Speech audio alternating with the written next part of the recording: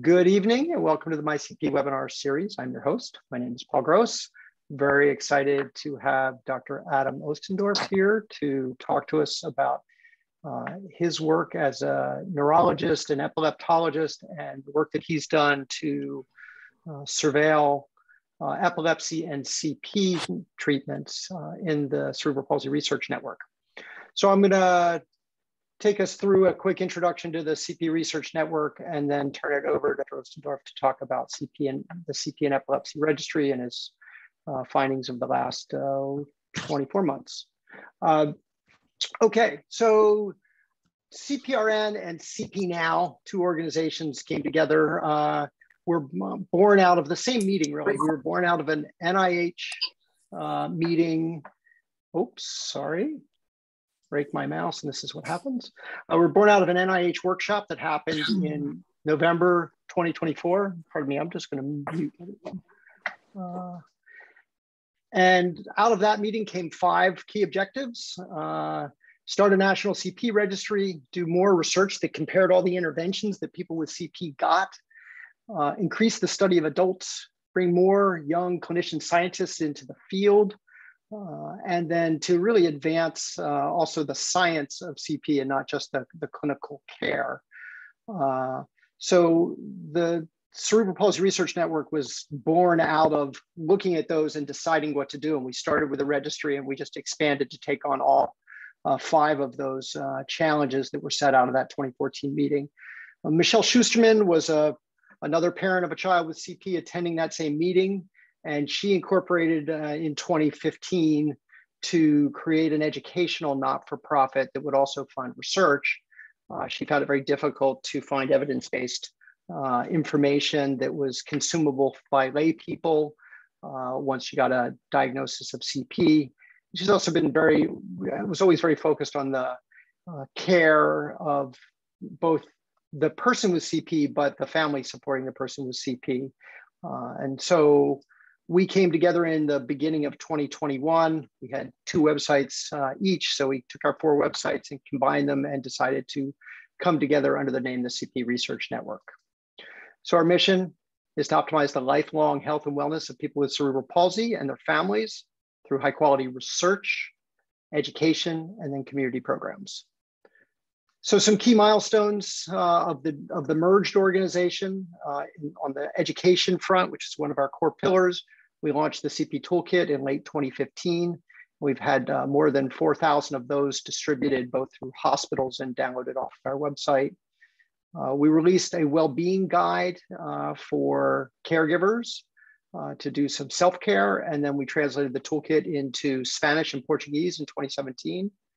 And then we released MyCP in 2020, which is a web personalization service that makes it really much easier for people to get information about, what from our wealth of information is most pertinent to them. From a research perspective, we did do that first goal from that NIH meeting, and we launched a clinical registry in March of 2016. It now has over 5,200 patients in it, and it kind of goes and grows in leaps and bounds when it grows as the sites come on board and bring their patient population into the registry. One of the first projects we did was we got some funding to do a patient-centered research agenda. So we brought about 200 people together over the web and then with a collaborative voting system, and then came together in Chicago with an agenda that we published in 2018, which sets the top 16 areas for research in CP. And that really sets our agenda for the network. We've had significant public funding milestones, including for genetics with an NIH study, and then Dr. Ostendorf got funding for adding the epilepsy support to the registry, and so he's one of the 2 principal investigators in the network that's successfully gotten funding so far. We launched 4 quality improvement initiatives. Quality improvement is another way to improve outcomes. It's just doesn't do it by doing sort of 5-year studies or multi-year studies. It does it by incrementally improving the system of healthcare to improve outcomes. And we've had 5 publications, more than 20 academic presentations, and we've got, actually I need to update the 7+ manuscripts. We've got 2 manuscripts accepted with revisions, and 5 more that are under development right now. And then on the wellness front, we launched a virtual wellness program in mid-2021 that we do with Staying Driven, two days a week of an hour of free adaptive exercise. And we partnered with the National Center for Health, Physical Activity, and Disability to bring their mentor program, which is mindfulness, exercise, and nutrition to optimize resilience, to bring that specifically to the CP community.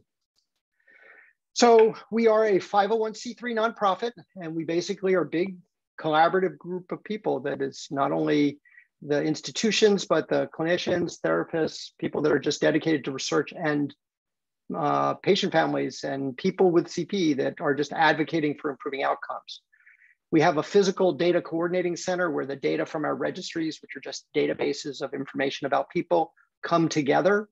And we have 2 registries, actually, a clinical registry, which captures data from your visit to a clinician about your cerebral palsy, and then one that captures surveys from people from their home or from their mobile phone in the interest of learning more things outside of the community.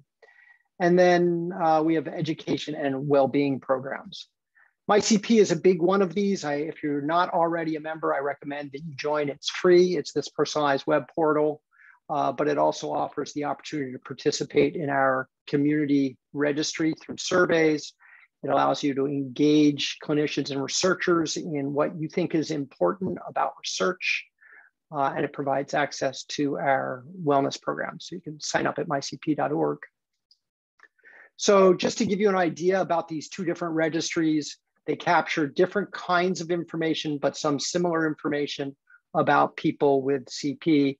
This is the distribution of people with one measure or one classification scale. So this is the gross motor function classification scale, which is really, or it's actually a classification system, which is really just a measurement of 1 through 5, and that talks about how people move through the community. Do they move with assistive devices? If they move with a wheelchair, do they do it under their own power, or do they need more support for their body? So you see the distribution that is in our clinical registry, which has a little, our community registry, which has a little over 1,000 people at this stage. And then for comparison point, here's the same data point that is found in our clinical registry. So you see the N here, we have 4,400. It's not our full 5,200 that I mentioned, but you see the distribution is more like a U, and this is actually more, this is not a population view, i.e. it's not sampled in a way that you could generalize to the population, but this distribution is a little closer to what you would see in the population, but it represents people that come to hospitals to be seen for care, both peds and adults. So those are our programs. We're very focused on engaging the community in research that matters. On the right, you see our group of investigators from our last in-person meeting, which was May of 2019. We're very excited to be getting together in May of 2022 in Chicago. And we offer a number of resources for education, and we're starting to build out programs for health and well-being, like Mentor and MyCP Fitness. So we are all across the US. The green pins represent sites that are actively collecting data into the registry. The yellow pins are working on some of the compliance work that's necessary. Red pins the red pins are compliance and doing some of the IT. The yellow pins are working on just the technological work to get the registry up and running. And then we've got several candidate sites all across the country. And in fact, we have a new candidate site in Chicago, which is Laurie Children's, has expressed interest in joining the network.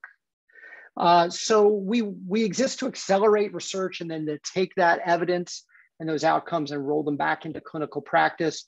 This is our pipeline that we've developed, where on the left, you see the wide part of the funnel where people are just brainstorming ideas about how to solve problems that are on that research CP agenda. And then they get moved along to a specific idea, a specific question. They get approved by our investigator committee, and then they go on to either be implemented or to apply for funding, depending on the level of the study. And then they go through into study execution. We have findings, we publish those findings, and then we roll the evidence back into the practice. The blue circles are research studies. The orange circles are quality improvement, these ones that improve outcomes by standardizing practice within the clinical care. So with that, I am excited to turn it over to Dr. Adam Ostendorf, who's a pediatric neurologist and epileptologist at Nationwide Children's Hospital. He's an assistant professor of clinical pediatrics and neurology at Ohio State. And he's the director of the epilepsy, I think it's co-director actually, of the epilepsy surgery team at Nationwide. And he is the principal investigator on our epilepsy core in CPRN. So with that introduction, I turn it over to Dr. Ostendorf. Stop sharing so you can, let me get my mouse to work. Thanks, Paul. All right, yeah, no worries.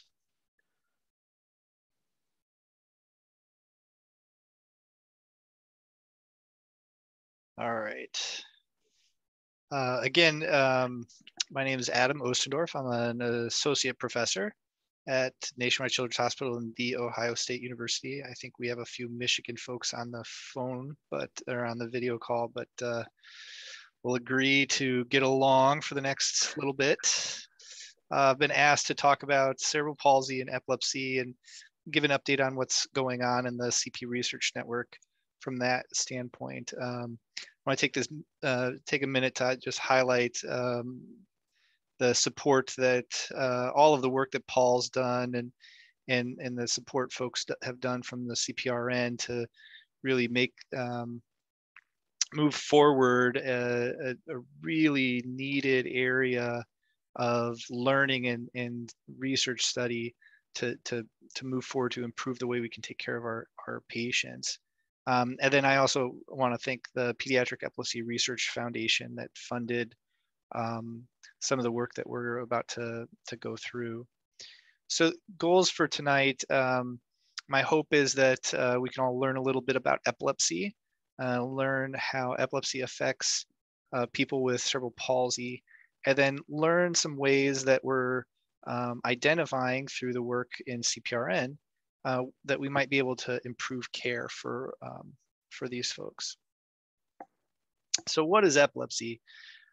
Epilepsy is a condition of recurrent seizures. So your brain makes electricity, just like your muscles make electricity, your heart makes electricity, your skin and your gut make electricity. Pretty much your whole body is this electricity making system, and your brain is typically making electricity in a very regulated way. So the functional networks, the brain networks, talk to each other sort of in a very orderly fashion. And a seizure is when that electricity, the electricity messaging between the brain cells really goes overboard, really becomes out of control. And when that happens, people can lose consciousness, they can have shaking of their bodies.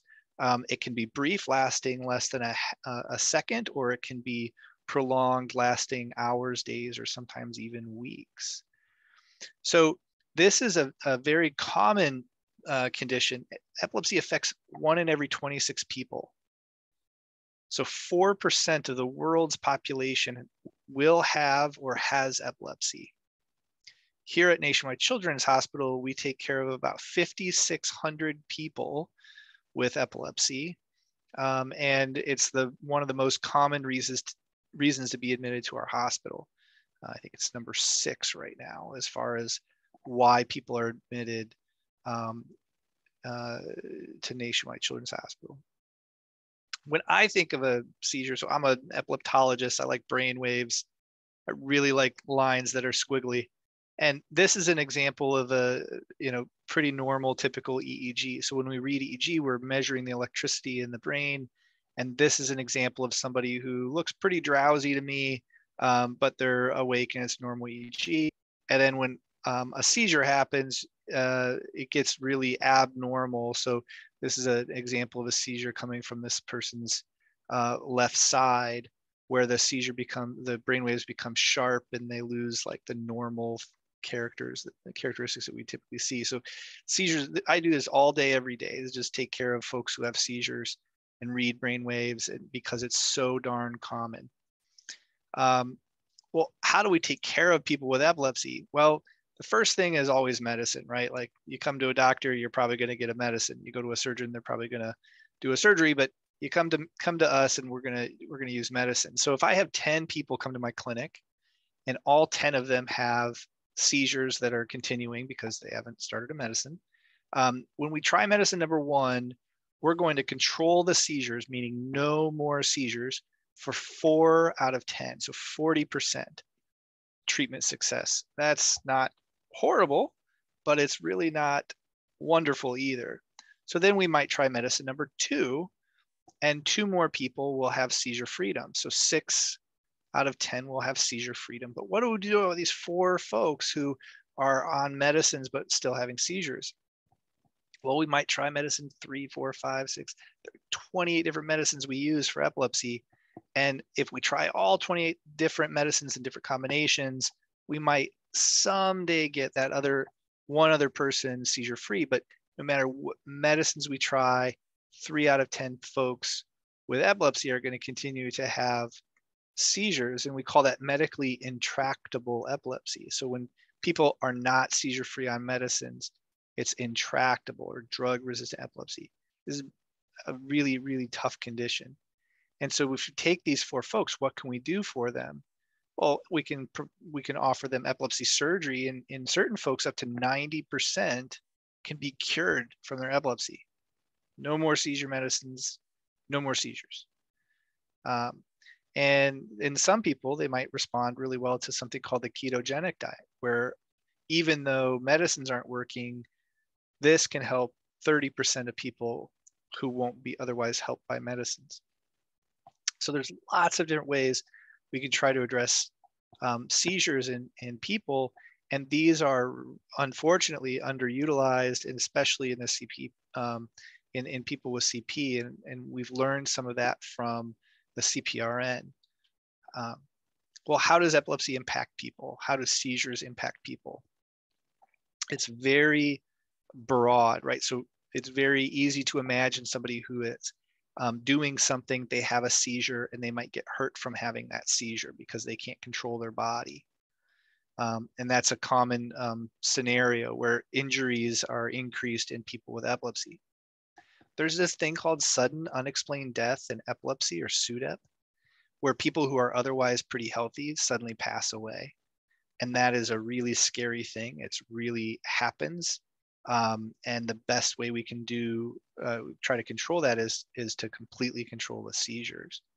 And then epilepsy impacts people by reducing their quality of life, this thing that we try to measure in lots of different ways, where we say, okay, this person has a better quality of life, their stressors are lower, their level of function is higher, their interaction with their environment is better compared to this other person. And we use lots and lots of different tools to try to quantify that, because at the end of the day, as doctors, we often don't cure disease, magically make things better, but what we can really do is try our best to make people's lives better.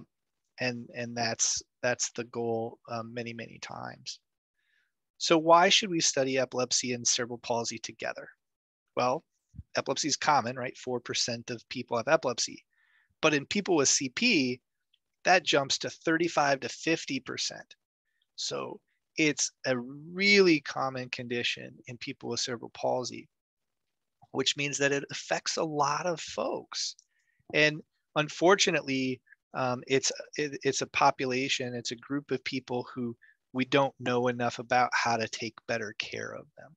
And so there's a really big need to try to better understand the seizures that happen in people with cerebral palsy. Another reason to study epilepsy and CP together is that people with cerebral palsy, they have seizures, they're usually tougher to treat, right? I took you through that list, and 3 to 4 people out of every 10 will have intractable epilepsy.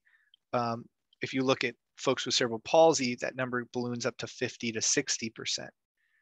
So it tends to be harder to treat, and seizures just in general make life harder. So if you layer all of those things onto somebody, if we do a better job, if I do a better job of taking care of my patients, then their lives hopefully will get better. But we need to know more. For instance, we don't know how often people with cerebral palsy continue to have seizures despite trying medicines. We think it's probably 50 to 60% of the time, but we don't know that number as well as we should. We don't know how people are being treated. Are we using medicines more? Are we using surgeries more? Are we using ketogenic diet more? What's better? What treatment might be better in folks with cerebral palsy? And then we also don't know very well how all of these things layer together to change somebody's life. How does cerebral palsy, epilepsy, other problems, feeding problems potentially, how do all of those conditions group together to affect somebody's quality of life? And so because we don't even know these things, we need to figure out how to study them, how to measure them. Well, we do know things about some things about health-related quality of life, that quality of life thing. We do know about it in people with epilepsy, and we do know about it with people in cerebral palsy. So when we think about it just in people with epilepsy or people with just epilepsy, we know that if people have poorly controlled seizures, so if you have any seizures a year, your quality of life is going to be worse. If people have had epilepsy for a long time, have mental health concerns like anxiety or depression, have poor peer support, and then their development and functional status. All of these things can lower quality of life in people with epilepsy. Well, what about people with cerebral palsy? We know that level of function, GMFCS, so the higher the GMFCS score, up to 4 or 5, means more dependence on others for mobility and technology for mobility. And that tends to decrease quality of life in folks with cerebral palsy. We know that increasing pain, more difficulty with communication, feeding problems, being admitted to the hospitals, and seizures all impact the measured quality of life in people with cerebral palsy. So we're seeing an interaction between the two, that those circles of the Venn diagram truly do overlap. People with epilepsy have worse quality of life when their level of function is lower, and people with cerebral palsy have lower quality of life when they have seizures and their seizures are poorly controlled. Well, how do we learn more about this? Typically, clinician scientists like myself, we first always try to describe the problems to get our head wrapped around what's the size of the problem, the scope of the problem, how do these things interact? And then, just like anybody, we really like to fix things if we can. So first we want to identify the problem and scope the problem. And then we want to try to think very carefully about ways that we might be able to fix the problems. And that's where the CPRN data registry has been incredibly helpful and really transformative in how we can do epilepsy related research in people with CP and try to do better. So how do we do this? Paul gave a really nice overview. The way I think of it as a clinician and scientist is we want to collect information when I'm doing a clinical visit, and then we want to save it in a way that we can learn from it later on. So you come to the clinic visit, you see a physician, then all physicians, we all have to write our medical notes to document what happened at the time of care. And so this, oh wait, no, that's not what we're supposed to look like when we write our notes. We're supposed to look like this when we write our notes, and we put it in the computer. And so we take all this information, we put it in the computer, and so it's all stored there. Then, you know, like a good clinician scientist, we want to do research on it. Oh, and not that, but this, you know, we're trying to develop questions and think about how we can learn from the information that we've gathered and do better. So what are we learning? These are just a few samples of things that we've been able to learn over the last couple of years working together with CPRN. So, you know, for instance, who's at highest risk for developing seizures? We know from a pretty robust signal that if people have a GMFCS of 5, so the sort of highest level of dependence on either technology and others for mobility, they're much more likely, 4 times more likely to have seizures than somebody who has very minimal mobility, functional mobility needs.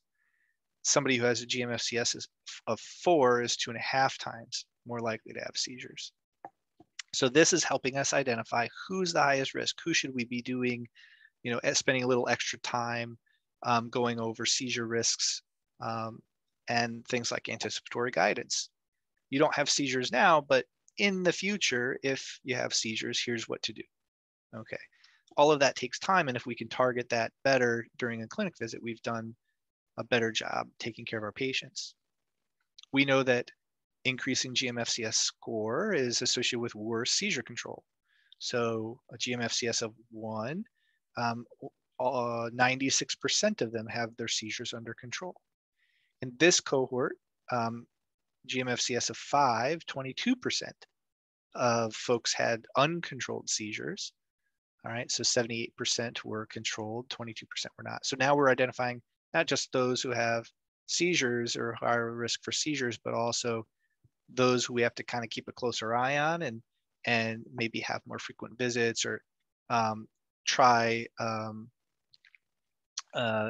to use some of the bigger medicine treatments or bigger therapies for if the seizures are getting out of control.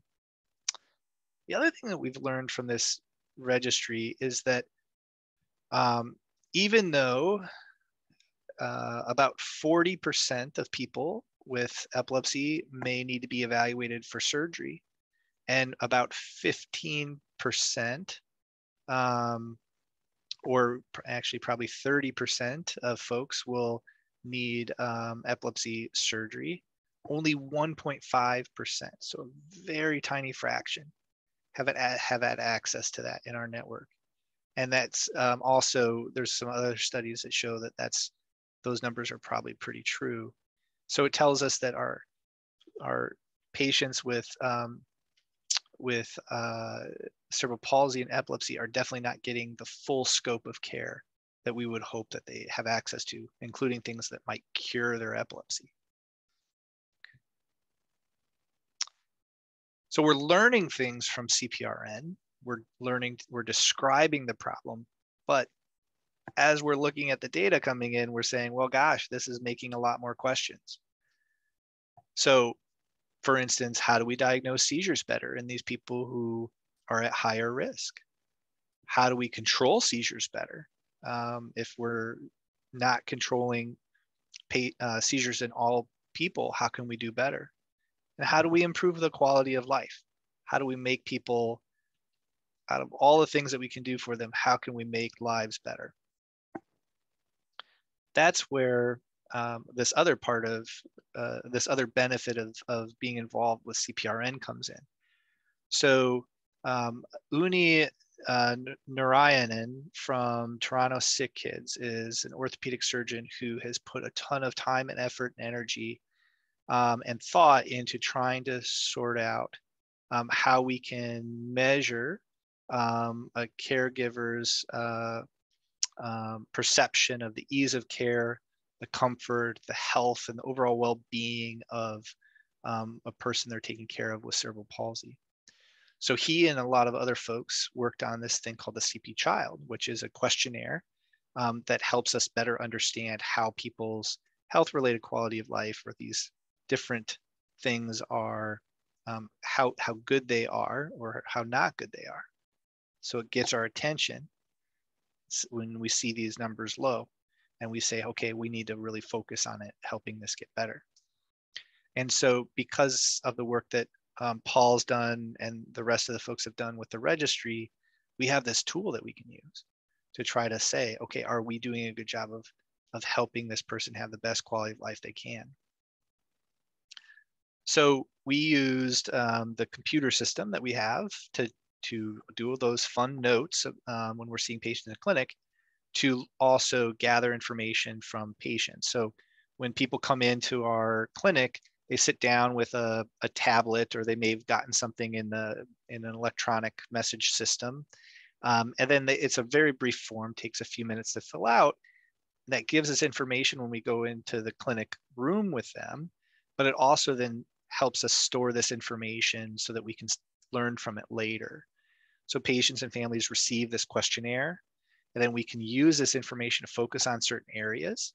And then we can learn as we put that information together with other things. So they might get a form, and then they get their CP Child, and then they get feedback what their CP Child scores might look like compared to normative values. So they're getting all of this information back to them so they can help understand where they are better.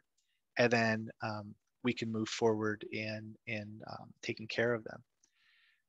Well, this has turned into one of the manuscripts that Paul was mentioning earlier, where we were able to collect information from 160 children and young adults in a very short amount of time, which is fantastic. And we found that CP Child scores were lower if they had any seizures at all, not just the ones that had 10 seizures a month compared to 5 seizures a month, but any seizures, lower quality of life. Hospital admissions for epilepsy, that decreased CP Child scores. Higher GMFCS level, decreased CP Child scores, and more medicines. Interestingly, independent of how many seizures somebody was having. If they were on 3 medicines or 4 medicines or 5 medicines for epilepsy, or even more, their scores went down, down, down, down, down. And this is a very new finding. This is from my standpoint, a very important finding, because it might give us a clue of what we could do to do better for our patients. So how do we use this information to help people? Well, maybe we move forward with a carefully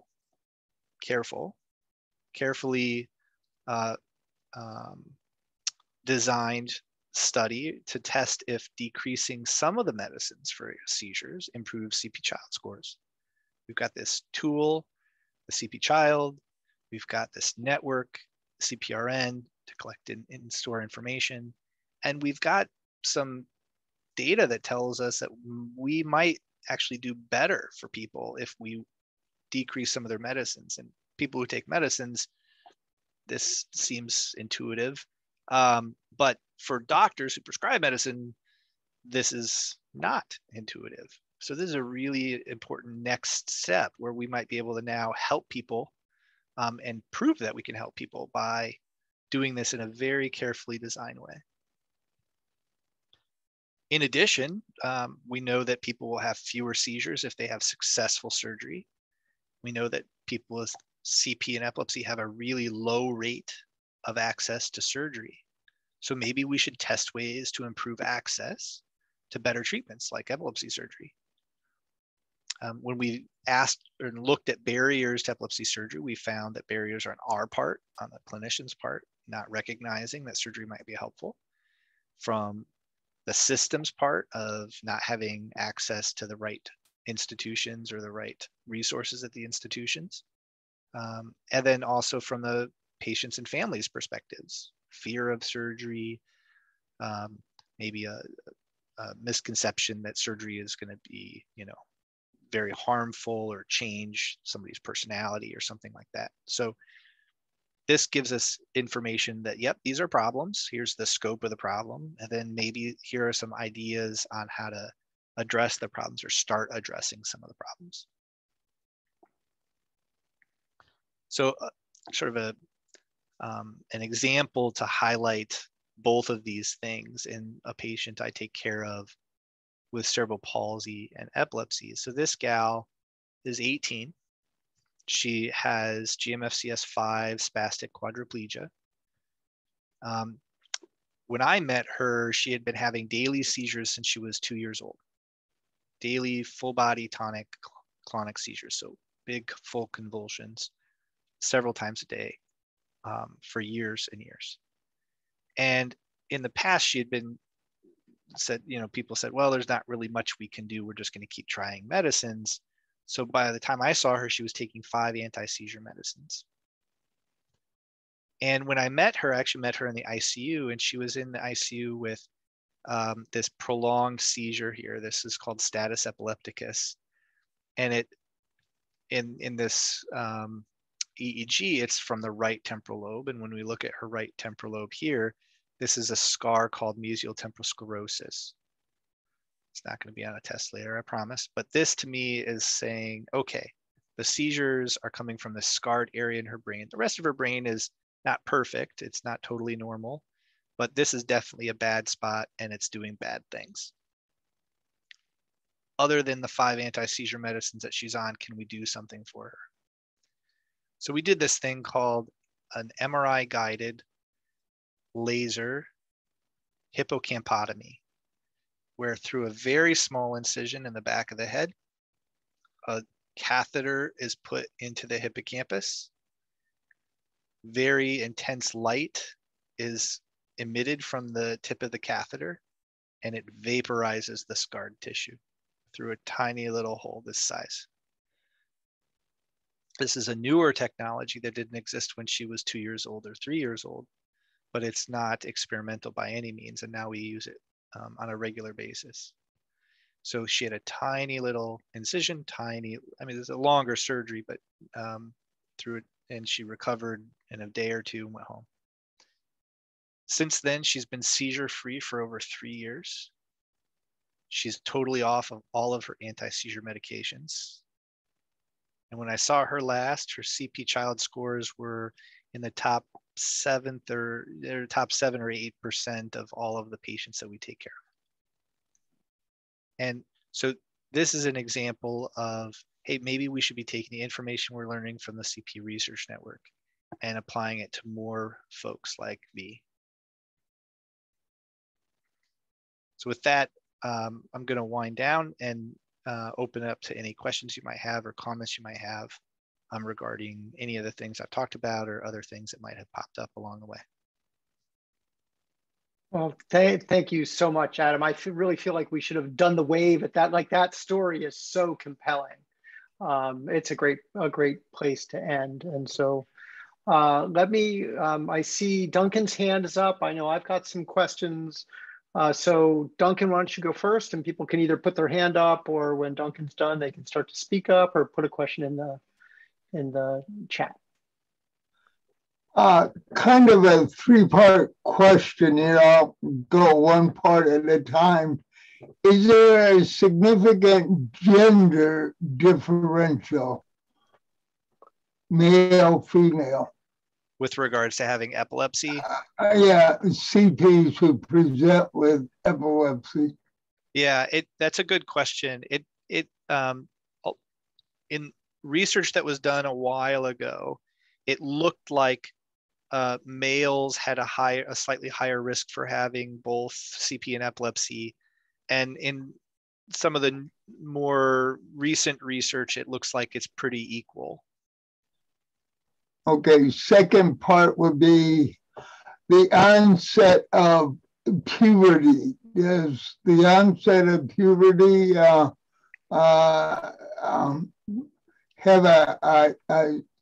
any type of measurable impact on seizure occurrence? Yeah, so obviously the brain changes a lot during puberty. for the good and for the bad. And all of those changes also affect epilepsy. It's more common for epilepsy to change in girls who are going through puberty because estrogen is a proconvulsant hormone. So as estrogen is levels are rising, young women may have more seizures. So it's interesting though, because some seizure types will improve during puberty and abate over time, and some seizure types are going to worsen during puberty. And the net in folks who have cerebral palsy, who typically have more we call focal or structural epilepsy, most of the time in those instances, we'd expect it to get worse during puberty. So and then I guess the third part is maybe the hardest to determine. Is there anything in your studies that indicates that there's a higher occurrence of epilepsy if the trauma to the brain is post delivery, as opposed to say a trauma during delivery? yeah, wow, that's a really good question. We don't know that yet. I don't know. You know, my hope is that we'll have enough granular data over time with registries like CPRN to answer that question better, but we don't know the answer. That's a really good question. And I guess what drives that is certainly when I was much younger, a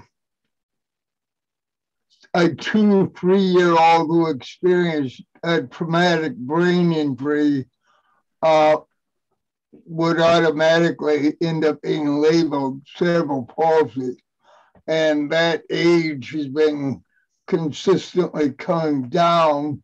And I would think that some type of traumatic brain injury in those first several years of development would have an impact on predisposition to epilepsy. But that's just speculation on my part. It's a very good idea. Very good. That's good speculation. Amber, you are up.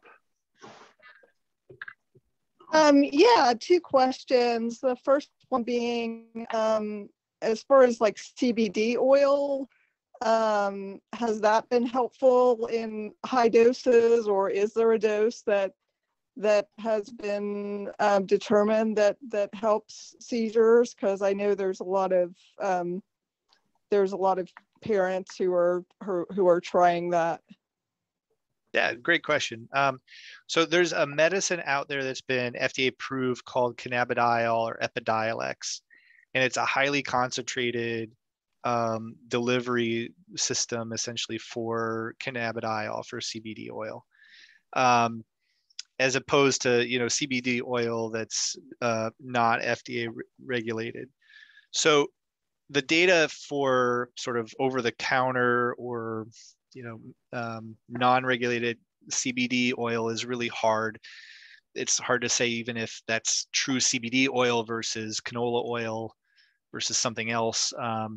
So the data that I know comes from the Epidiolex studies.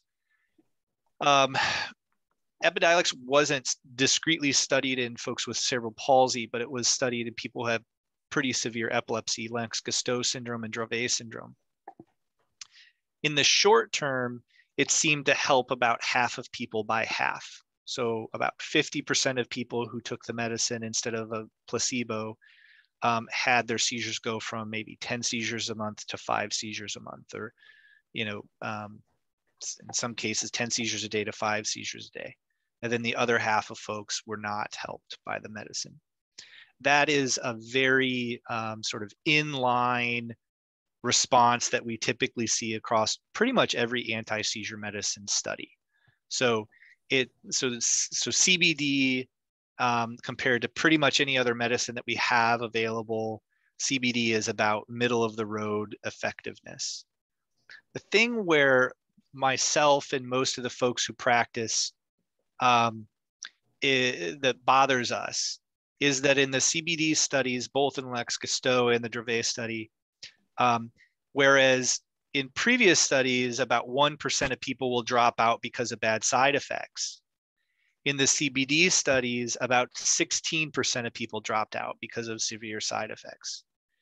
So it's something that we consider sort of middle of the road effectiveness, and it had a much higher side effect profile compared to most of our other medicines. Actually, it was the worst out of all the medicines we have FDA approved. So a lot of us use CBD as a very low choice because we'd rather pick something that's less likely to bother our patients or harm our patients. If somebody wants to be on it, if they want to try it, I certainly don't say no as long as it's reasonable and indicated. But for the most part, it's been quite disappointing in the long run for taking care of our folks. Amber, you have a second question? Yeah, and then the other question is, do you see seizures get better as children get older? And if they do, because I know of one adult who has just stopped taking seizure medication altogether, do they still have a higher incidence of death if they do have a seizure if they're off their medication? Oh man, that's an awesome question. Unfortunately, they do. They have a much higher risk for SUDEP if they're off anti-seizure medicines. In fact, the one study that I typically refer back to, it's a 27 times greater risk for sudden unexplained death in epilepsy off of anti-seizure medicines with continued seizures. So it's a really tremendous risk. As far as the likelihood of coming of seizures abating over time from childhood into adulthood, it can happen, but if there is a structural problem with the brain, it's much less likely to happen. If the brain is normal and it's a generalized epilepsy, about a third of them will outgrow it. If the brain has a structural problem, then the likelihood of outgrowing it runs around 10 to 15%. Great question. Thank you. Adam, while you're on the topic of SUDEP, this is just something to clarify from a conversation I had a long time ago. Is the mechanism of why someone dies from epilepsy known? Is it that they stop breathing, or is it not known? It is not known. It's probably different for different folks.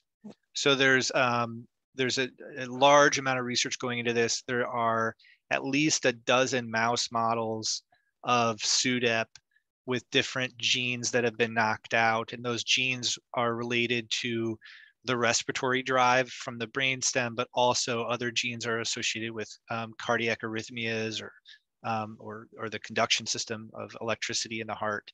So we think that there is a component of breathing for some people, and then there's a component of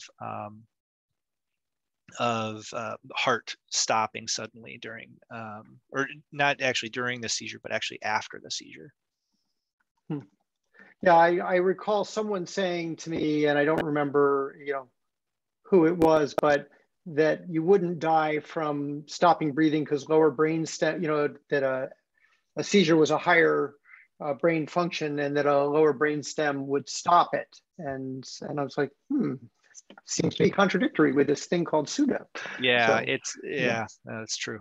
Yep. Okay. Are there other questions in the group? I would like to ask a question about, you showed an image very early on about the impact of surgery. And, I've looked at lots of brain scans because of hydrocephalus, but I was looking at it and it was not clear to me if you could say what was done surgically in that scan. And I don't know if that was clear. It was sort of like your second or third slide in. I'd be curious if you can just, especially now that you've, yes, hold on one second. Let me get my screen so that I can see it. I made it so that Slide is small. Yes, that. Yeah.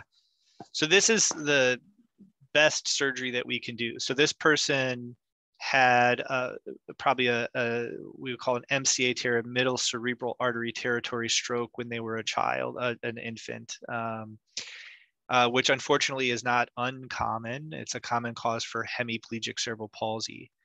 And these are the people that are most likely to benefit from having an epilepsy surgery. And what happened is this child had a peri-insular functional hemispherotomy. So the entire hemisphere is disconnected from the body and from the other side of the brain. And what that does is it isolates the seizures. So if the seizures continue here in this tissue in the occipital lobe, it's been disconnected from everything else. It's not going to hurt the person. And the consequences of a surgery like this are hemiplegia, but often these folks already have hemiplegia. And what are there cognitive impacts of that disconnection? So most of the time in the studies, you see neuropsychology testing scores go up. So Wow.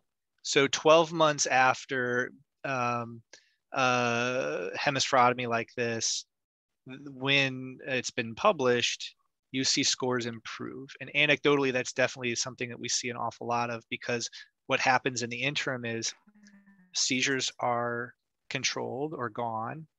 The other side of the brain gets to do its work unaffected by all the bad seizures, and seizure medicines are being reduced. And so it's one of the most satisfying things that we can do, because these are so effective. And in people who already are used to having the motor dysfunction, so the cerebral palsy part of it, we don't make that worse. We just make their thinking clearer. And Interesting. Yeah, it's great. So in the interest of being egalitarian, I'm going to ask Dr. Novacek to ask his questions, and then we'll come back to Amber and Duncan. Yeah, thanks, Paul and Adam, for a great evening. I really enjoyed it. Adam, I'm wondering what your thoughts are about what are the barriers to access for individuals with cerebral palsy for seizure management, and particularly for the type of seizure management that you were talking about tonight, for the intractable seizures going on to surgical intervention. What are the major barriers there?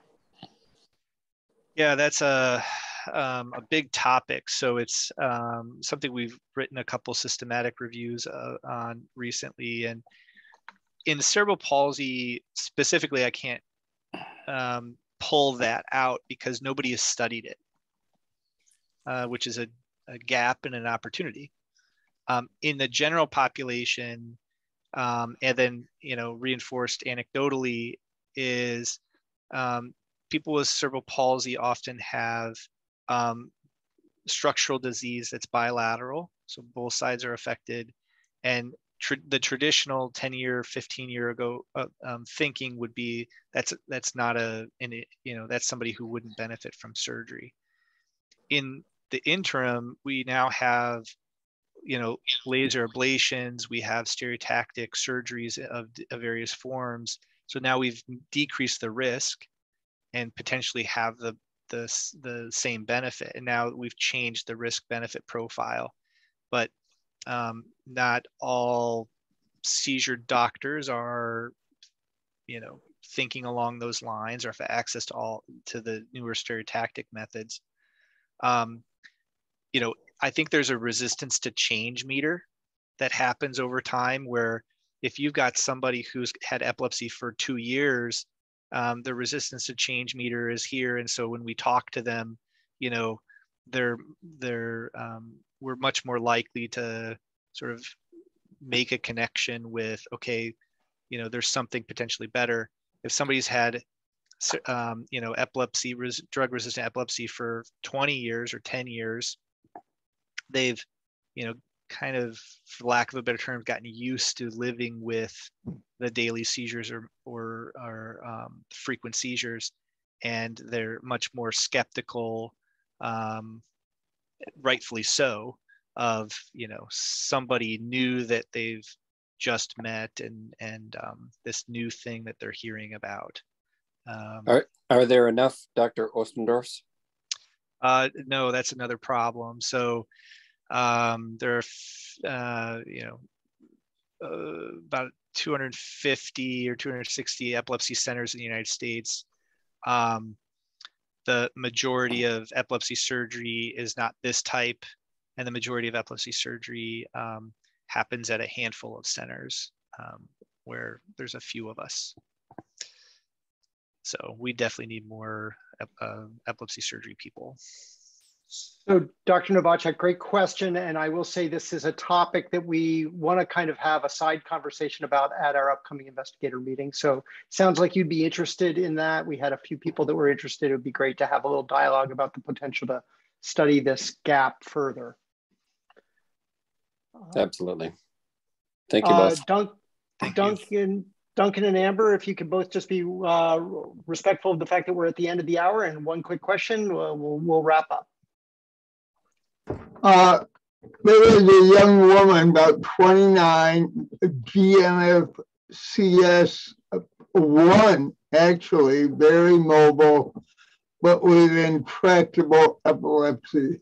How, besides making sure that her family sees the recording of tonight's webinar, how does one make a referral to you all?